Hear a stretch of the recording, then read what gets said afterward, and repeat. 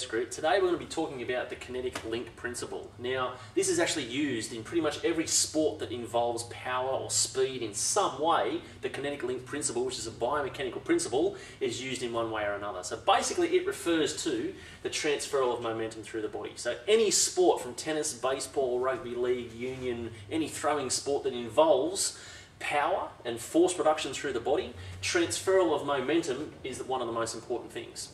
So how we do that, we can actually train that in the gym. That's a very trainable aspect, transferring momentum through the body. So most sports, basically they start from the ground up. There are exceptions, some sports are a little different, but most sports start from the ground up. Something like tennis forehand, for instance, starts from the ground, legs generate most of the power. You transfer load from the legs to the trunk, so the hips extend, the trunk rotates, and that transfers force into the shoulder. So the end product, the summation of forces, is where we get our total top speed and our total top power from. Now the other area with that as well is very important is the order of recruitment. So certain parts of the body need to recruit force before others. So the order of recruitment and how we do it has to start from the larger segments to the smaller segments. Now, so basically these would be 5 segments of the body. If we maybe say number 1 is the legs or lower body, number 2 might be the hips, number 3 might be the trunk, number 4 is the shoulder, and number 5 might be the elbow or the wrist.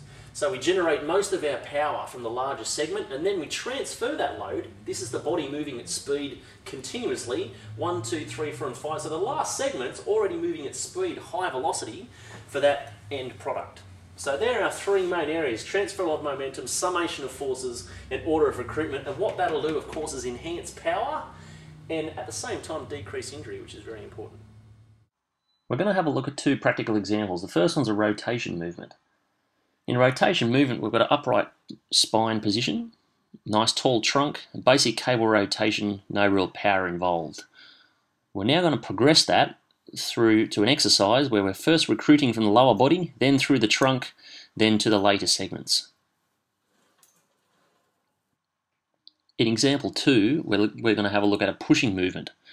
In a pushing pattern, it's just a basic overhead shoulder movement, so no real load coming, no momentum from the lower body. We're now going to progress that, so we're recruiting from the lower body first and producing momentum and power in the upper body.